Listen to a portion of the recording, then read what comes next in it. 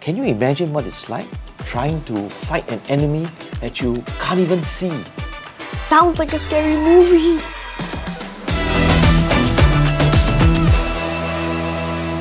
I don't think cyber criminals will target me, right? I mean, we don't have as much money as adults, and we don't have online accounts. Yes, you may not have online accounts, but they can still target your phones and steal information from your messaging apps. And then once they have this information, they can use this and trick your parents or your family members and pretend to be you and take money from them. Oh no, that's scary! That's not all. Nowadays, we're all interconnected. So cyber criminals can actually do a lot of damage. They can attack our parents' computers? Our school computers? Good guess, but it's much worse. In recent years, cyber criminals have started to attack critical information infrastructure in other countries. Critical information infrastructure?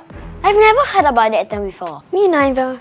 Critical information infrastructure, or CIIs. These are computer systems which are linked to and control important things that we depend on. These are, for example, telecommunications networks, power supplies, or healthcare facilities. Just imagine if cyber criminals were to do this to Singapore.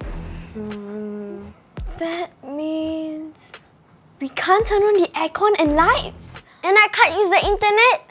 And sick people may not be able to get help from a hospital. That's correct. You see, cyber criminals don't just target people like you and I. They also target organizations. And the impact can be disruption to our lives, public safety issues, or even loss of life.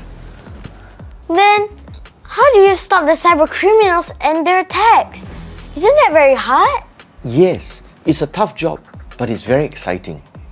You see, cyberspace is borderless. The cyber criminals can come from anywhere in the world, not just from Singapore. And some of them are actually very highly skilled. So they cover their tracks, and it's hard for us to even know where they are. Can you imagine what it's like trying to fight an enemy that you can't even see?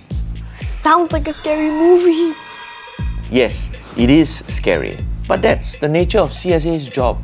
We are here to defend our CIIs and to protect Singapore. I want to help protect cyberspace when I grow up. You two are a bit young, but actually you can begin now.